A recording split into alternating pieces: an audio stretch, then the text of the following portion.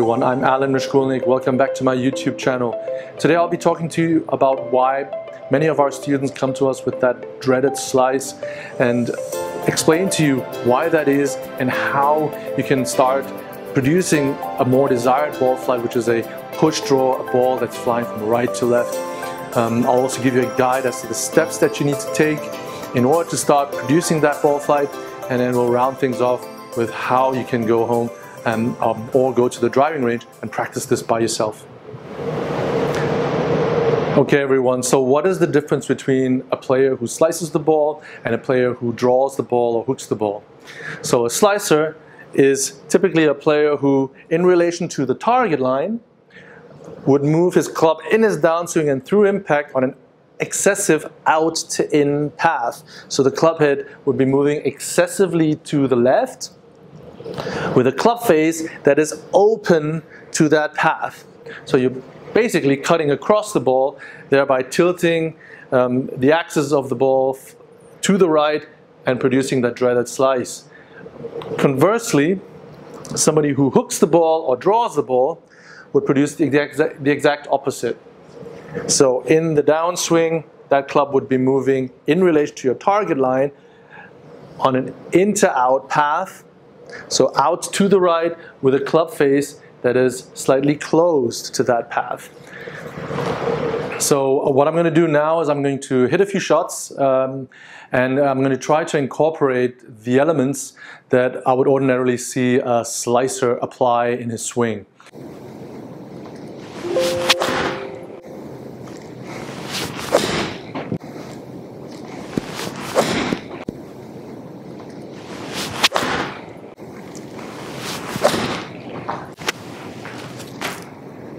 Okay, now I'm going to carry out a few swings, trying to incorporate all the components that I consider necessary in order to hook the ball.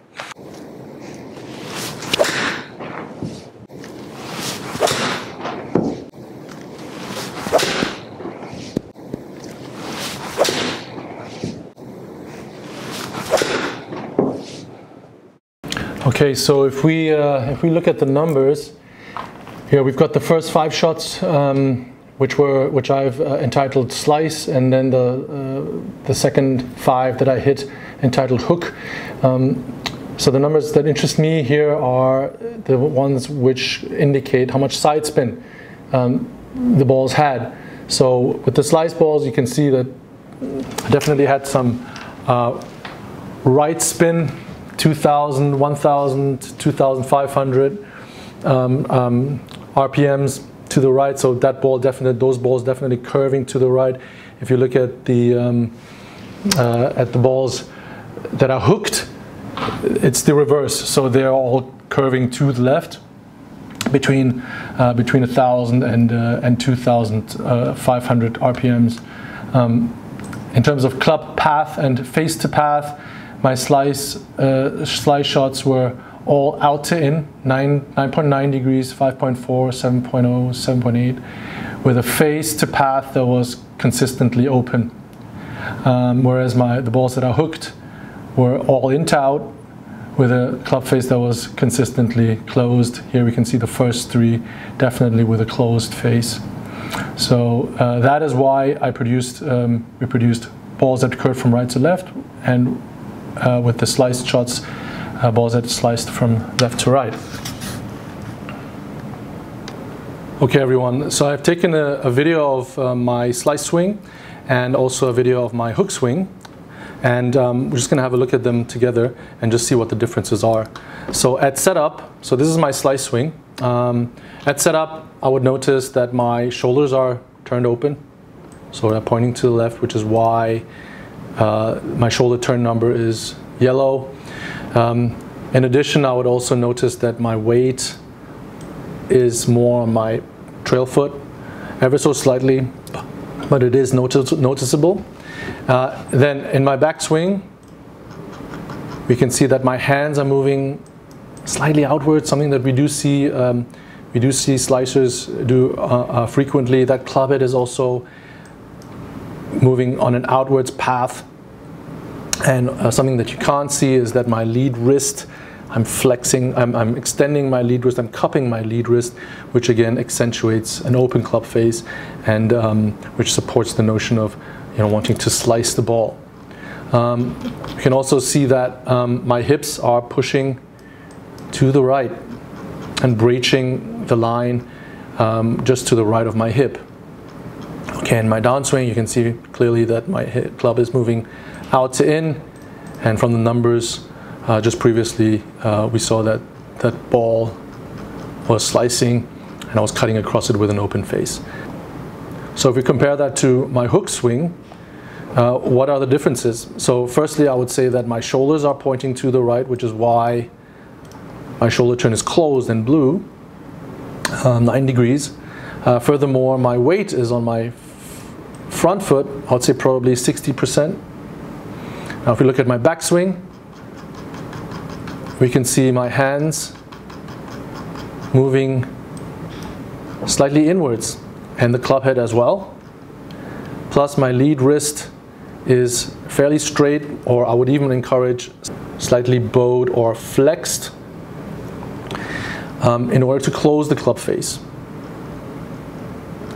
And finally, we can see that my hips are not breaching this line, but instead they're even separating slightly from that line, which is why my hip sway number is 0.8 inches towards, which is to average.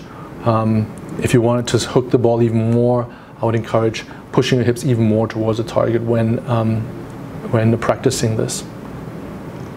And then in my downswing, you can see clearly that that club is being delivered from an in to out, on an in to out path with the club face that's shut, and the numbers also supported that. Everyone, so what have we discovered? At setup, I would encourage you, if you're trying to eliminate your slice, to look out for 2 things. First of all, I'd like you to get your weight onto your lead side. Let's just say 60%. So bump your hips slightly towards the target at setup. Additionally, what I'd like you to do is ensure that your shoulder line is pointing towards the right, out to the right. Now in your backswing, we need to make sure, 1, that your lead wrist stays straight or even slightly bowed, and that you move your hands slightly more inwards as opposed to outwards, inwards. And finally, that you would want to keep your hips in your backswing, keep your hips left, keep your weight forward. And one way of imagining that or practicing that is that you would push your hips slightly towards a target in your backswing. And then I would recommend that you hit half shots, just incorporating that, and see whether you can start producing a ball flight which is slightly right to left. Okay, so it would be weight forward, push your hips towards the target, close your shoulders, and in your takeaway, keep your hips, push your hips towards the target, flex your lead wrist, and bring your hands inwards. Let's just start with some half shots. So they're going to look something like this. And let's just see whether we can produce that ball, that desired draw, right to left ball flight. All right.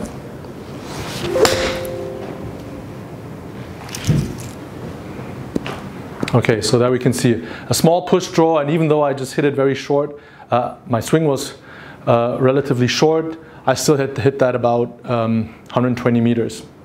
All right, everyone, thanks a lot for watching. I hope you enjoyed the video. If you did, please give me the thumbs up and do subscribe to my channel if you haven't already done so.